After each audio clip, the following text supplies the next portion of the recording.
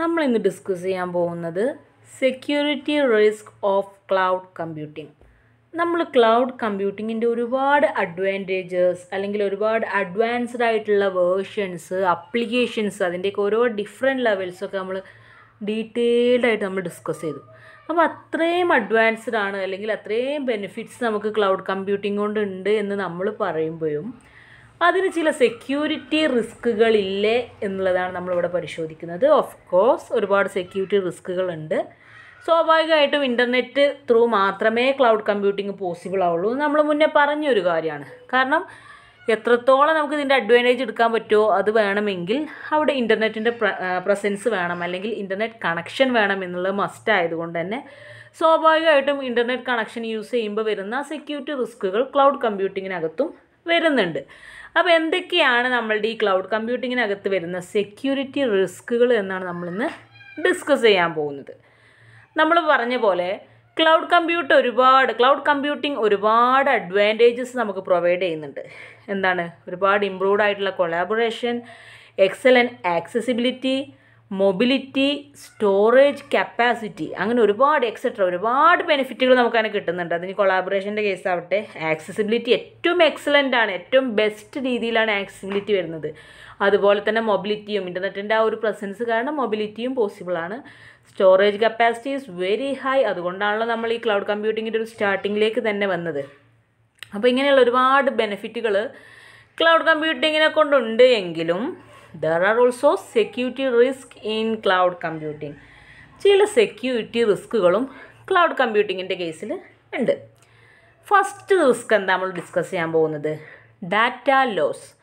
നമ്മൾ പലപ്പോഴും ഇൻ്റർനെറ്റിൻ്റെ കേസുകൾ പറയുമ്പോൾ തന്നെ നമ്മൾ ഈ ഡാറ്റ ലോസ് എന്ന് പറയുന്നത് ഒരു വലിയൊരു ഇഷ്യൂ ആയിട്ട് നമ്മൾ മുന്നേ പറഞ്ഞു തരുന്നൊരു കാര്യം തന്നെയാണ്. ബിക്കോസ് ഈ ഡാറ്റ ഒക്കെ പറയുന്നത് ഒരു തേർഡ് പാർട്ടിക്ക് ആക്സസിബിൾ ആവുന്നത് പലപ്പോഴും അവർ കരുതി കഴിഞ്ഞാൽ അതിനകത്ത് കറപ്ഷൻസ് വരുത്താനോ ഡിലീഷന് വരുത്താനോ ഒക്കെ കഴിയുന്നത് കൊണ്ട് തന്നെ ഈ ഡാറ്റ ലോസിൻ്റെ ഒരു പ്രോബ്ലം സെക്യൂരിറ്റി റിസ്ക് ആയിട്ട് അവിടെ വരുന്നുണ്ട്. Data loss is the most common cloud security risk of cloud computing. നമ്മുടെ ക്ലൗഡ് കമ്പ്യൂട്ടിങ്ങിനകത്ത് വരുന്ന ഒരു മോസ്റ്റ് കോമൺ ആയിട്ടുള്ള ഒരു സെക്യൂരിറ്റി റിസ്ക്കാണ് ഈ ഡാറ്റ ലോസ് എന്ന് പറയുന്നത്. ഇതിൻ്റെ മറ്റൊരു പേരാണ് ഡാറ്റ ലീക്കേജ്. എന്താണ് ഈ ഡാറ്റ ലോസിനകത്ത് നടക്കുന്നത്, അല്ലെങ്കിൽ ഈ ഡാറ്റ ലീക്കേജിനകത്ത് എന്താ നടക്കുന്നത്?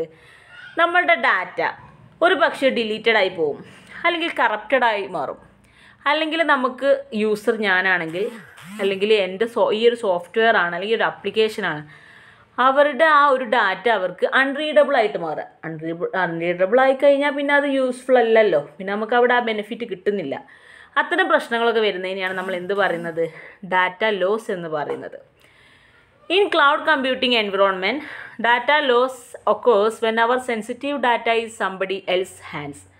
ഇവിടെ നടക്കുന്നത് തേർഡ് പാർട്ടി ആക്സസ് മസ്റ്റായിട്ടുണ്ട്, നമുക്ക് ഓൾറെഡി അറിയാം. കാരണം ഇൻ്റർനെറ്റിൻ്റെ ഒരു അവൈലബിലിറ്റി വരുന്നതുകൊണ്ട് തന്നെ അവിടെ സ്വാഭാവികമായിട്ടും എൻ്റെ ഡാറ്റ വേറൊരാൾക്ക് യൂസ് ചെയ്യും, അവരുടെ ഡാറ്റ നമുക്ക് യൂസ് ചെയ്യുന്നുള്ളതൊക്കെയാണല്ലോ അതിൻ്റെ ബെനിഫിറ്റുകൾ. നമ്മൾ ഡീറ്റെയിൽ ആയിട്ട് ഇതൊക്കെ പറഞ്ഞതാണ്.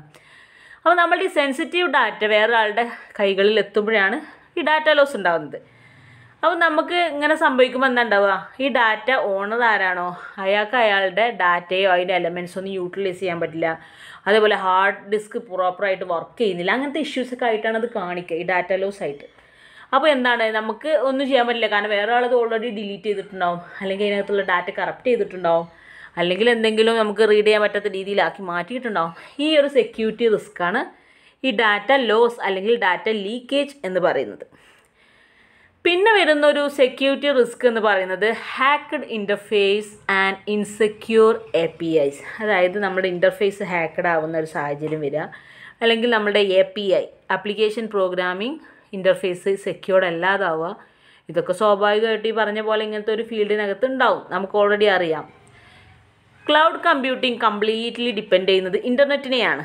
സോ അതുകൊണ്ട് തന്നെ നമുക്ക് ഈ ഇൻ്റർഫേസിനെ പ്രൊട്ടക്റ്റ് ചെയ്യേണ്ടതിൻ്റെ ഒരു കമ്പൾസറി സിറ്റുവേഷൻ വരുന്നുണ്ട്. അതേപോലെ തന്നെ ആപ്ലിക്കേഷൻ പ്രോഗ്രാമിംഗ് ഇൻ്റർഫേസിനെ നമുക്ക് എന്ത് ചെയ്യേണ്ടത്? പ്രൊട്ടക്റ്റ് ചെയ്യേണ്ടതുണ്ട്. കാരണം അതൊക്കെ എക്സ്റ്റേണൽ യൂസേഴ്സ് യൂസ് ചെയ്യുന്നുണ്ട് എന്നുള്ളതാണ് ഇതിൻ്റെ ഒരു പ്രത്യേകത. APIs are the easiest way to communicate with most of the cloud services. Actually ഈ APIs ഒക്കെ ഇത്രയും ഇൻസെക്യൂർ ആണ് എങ്കിലും നമുക്കത് യൂസ് ചെയ്യേണ്ടി വരുന്നത്, നമ്മളിവിടെ യൂസ് ചെയ്യുന്നത് ക്ലൗഡ് സർവീസസ് എങ്ങനെ ഏറ്റവും ബെസ്റ്റായ രീതിയിൽ യൂസ് ചെയ്യാം എന്നുള്ളതായതുകൊണ്ട് അവിടെ APIൻ്റെ ഒരു പ്രസൻസ് കൊണ്ടാണ് ഏറ്റവും ബെസ്റ്റായിട്ട് നമുക്ക് കമ്മ്യൂണിക്കേഷൻസ് ഈച്ച് അതർ സർവീസസുകൾക്കിടയിൽ നടത്താൻ പറ്റുള്ളൂ. അതുകൊണ്ട് നമുക്ക് API ഒഴിവാക്കാൻ പറ്റില്ല. അതേപോലെ ഇൻ്റർഫേസസ് ഒക്കെ ഇതിനകത്ത് മസ്റ്റ് ഇൻക്ലൂഡഡ് ആയിട്ടുള്ള കാര്യങ്ങളാണ്. പക്ഷെ അത് ഹാക്കഡായി പോകുന്നു, അല്ലെങ്കിൽ അതിൻ്റെ സെക്യൂരിറ്റി കുറയുന്നു എന്നുള്ളതൊക്കെയാണ് പിന്നെ വരുന്ന ഒരു security risk. Few services are available in public domain. നമ്മൾ ക്ലൗഡ് കമ്പ്യൂട്ടിങ്ങിൻ്റെ കേസിൽ ചില സർവീസസ് ഒക്കെ പബ്ലിക് ഡൊമൈനായിട്ടാണ് അവർ അവൈലബിലിറ്റി കൊടുക്കുന്നത്. അതുകൊണ്ട് തന്നെ ഇതിനകത്തുള്ള സർവീസസുകൾ സ്വാഭാവികമായിട്ടും തേർഡ് പാർട്ടീസിന് ആക്സസ് ചെയ്യാൻ കഴിയും. അതുകൊണ്ട് തന്നെ ഈ സർവീസസ് ഒക്കെ ഈസിലി ഹാംഡ് ആവും. അതേപോലെ തന്നെ ഹാക്കേഴ്സിന് വേണമെങ്കിൽ ഹാക്ക് ചെയ്യാനും കഴിയുമെന്നുള്ളതുകൊണ്ടാണ് നമ്മൾ എന്ത് പറയുന്നത്, ഇൻ്റർഫേസുകൾ ഹാക്കഡായി പോകുന്നു, APIs ഇൻസെക്യൂർഡായി പോകുന്നു എന്നൊക്കെ പറയുന്നത് അതുകൊണ്ടാണ്. കാരണം പബ്ലിക് ഡൊമൈന് ചിലത് അവൈലബിൾ ആണ്. ഈ അവൈലബിൾ ആയിട്ടുള്ള സർവീസസുകൾ സ്വാഭാവികമായിട്ടും തേർഡ് പാർട്ടിക്ക് ആക്സസ് ചെയ്യാൻ കഴിയുകയും അവർക്കത് ഹാംഫുള്ളാക്കി മാറ്റാനും കഴിയുമെന്നുള്ളതാണ് പിന്നീട് വരുന്നൊരു പ്രശ്നം. നെക്സ്റ്റ് വരുന്ന പ്രോബ്ലം അല്ലെങ്കിൽ സെക്യൂരിറ്റി റിസ്ക് എന്ന് പറയുന്നത് ഡാറ്റ ബ്രീച്ചാണ്. ഇതിനകത്ത് നമ്മളുടെ ഒരു ഇപ്പോൾ ഓണർ ഞാനാണെങ്കിൽ എൻ്റെ ഓതറൈസേഷൻ ഇല്ലാതെ ഒരു തേർഡ് പാർട്ടി നമ്മളുടെ കോൺഫിഡൻഷ്യൽ ആയിട്ടുള്ള ഡാറ്റ, അപ്പോൾ ഒരു ഓർഗനൈസേഷൻ എന്ന് പറയുമ്പോൾ ഒരുപാട് കോൺഫിഡൻഷ്യൽ ആയിട്ടുള്ള ഡാറ്റ ഉണ്ടായിരിക്കും.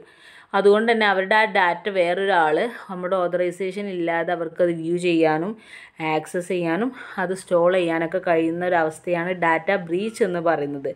So organisations data is hacked by the hackers. ഇതിലൂടെ എന്ത് ചെയ്യും, ഹാക്കേഴ്സിന് ഈസി ആയിട്ട് ഓർഗനൈസേഷൻ്റെ ഡാറ്റ ഹാക്ക് ചെയ്യാൻ കഴിയുമെന്നുള്ളതാണ്. അപ്പോൾ ഡാറ്റ ബ്രീച്ച് എന്താണെന്ന് മനസ്സിലായിട്ടുണ്ടാവും.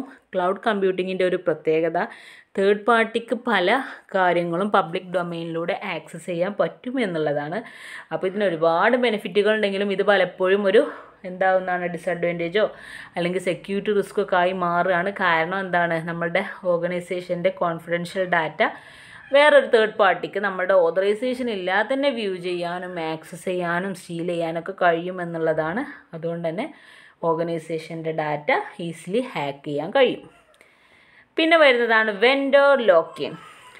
ഈ വെൻഡർ ലോക്കിൻ എന്ന് പറയുന്നത് നമ്മുടെ ക്ലൗഡ് കമ്പ്യൂട്ടിങ്ങിനകത്ത് വരുന്ന ഏറ്റവും ബിഗ്ഗസ്റ്റ് ആയിട്ടുള്ള ഒരു സെക്യൂരിറ്റി റിസ്ക് ആണ്. എന്തുകൊണ്ടാണ് അത് ഏറ്റവും ബിഗ്ഗസ്റ്റ് എന്ന് നമ്മൾ പറയാൻ കാരണം, ഓർഗനൈസേഷനകത്ത് അവർക്കിപ്പോൾ ഒരു ഓർഗനൈസേഷൻ അല്ലെങ്കിൽ ഒരു വെൻഡറിൽ നിന്ന് വേറെ വെൻഡറിലേക്ക് സർവീസസ് ട്രാൻസ്ഫർ ചെയ്യേണ്ടിയൊക്കെ വരുമ്പോൾ ഒരുപാട് പ്രോബ്ലംസ് ഫേസ് ചെയ്യേണ്ടി വരും. പ്രത്യേകിച്ച് എന്താ വെച്ചാൽ പല വെൻഡേഴ്സും ഡിഫറെൻറ്റ് പ്ലാറ്റ്ഫോംസ് യൂസ് ചെയ്തിട്ടായിരിക്കും അവരുടെ ഈ പ്രോസസ്സുകളും സർവീസസുകളൊക്കെ അവർ സെറ്റ് ചെയ്യുന്നത്. അതുകൊണ്ട് തന്നെ ഒരു ക്ലൗഡിൽ നിന്ന് മറ്റൊരു ക്ലൗഡിലേക്ക് മൂവ് ചെയ്യുന്നിടത്തൊക്കെ ഒരുപാട് ഡിഫിക്കൽട്ടീസ് വരാറുണ്ട്. ഇതാണ് വെൻഡർ ലോക്കിൻ എന്ന് പറയുന്നത്. അപ്പോൾ കൺസെപ്റ്റ് മനസ്സിലായിട്ടുണ്ടാവും.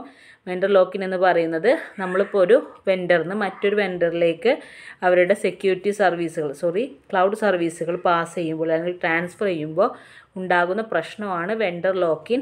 ഇതുണ്ടാകുന്നത് ഓരോ ഓർഗനൈസേഷൻസ് അല്ലെങ്കിൽ ഓരോ വെൻഡേഴ്സും ഡിഫറെൻറ്റ് പ്ലാറ്റ്ഫോംസ് യൂസ് ചെയ്തിട്ട് സർവീസസുകൾ സെറ്റ് ചെയ്യുന്നതുകൊണ്ടാണ്. സോ അതൊരുപാട് ഡിഫിക്കൽട്ടീസ് ഒരു ക്ലൗഡിൽ നിന്ന് മറ്റൊരു ക്ലൗഡിലേക്ക് മൂവ് ചെയ്യുമ്പോൾ ഉണ്ടാവും എന്നുള്ളതാണ് ഒരു പ്രോബ്ലം.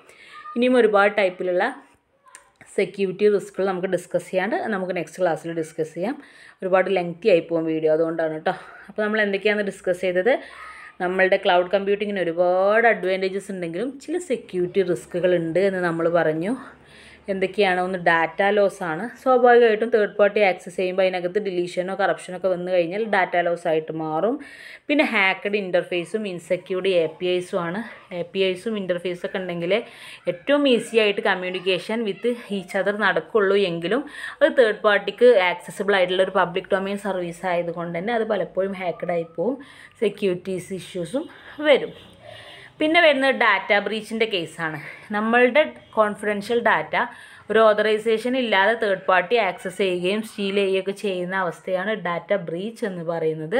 പിന്നെ വരുന്നത് വെൻഡർ ലോക്കിനാണ്. ഓരോ വെൻഡേഴ്സും ഡിഫറെൻറ്റ് പ്ലാറ്റ്ഫോംസ് യൂസ് ചെയ്യുന്ന കേസുകളിൽ ഒരു ക്ലൗഡിൽ നിന്ന് മറ്റൊരു ക്ലൗഡിലേക്ക് ഡാറ്റ ട്രാൻസ്ഫർ ചെയ്യുമ്പോൾ അല്ലെങ്കിൽ സർവീസ് ട്രാൻസ്ഫർ ചെയ്യുമ്പോൾ അത് ലോക്കഡായി പോകുന്ന ഇഷ്യൂ ആണ് വെൻഡർ ലോക്കിൻ എന്ന് പറയുന്നത്. അപ്പോൾ കൺസെപ്റ്റുകൾ എല്ലാവർക്കും ക്ലിയർ ആയിട്ടുണ്ടാവുമെന്ന് വിചാരിക്കുന്നു.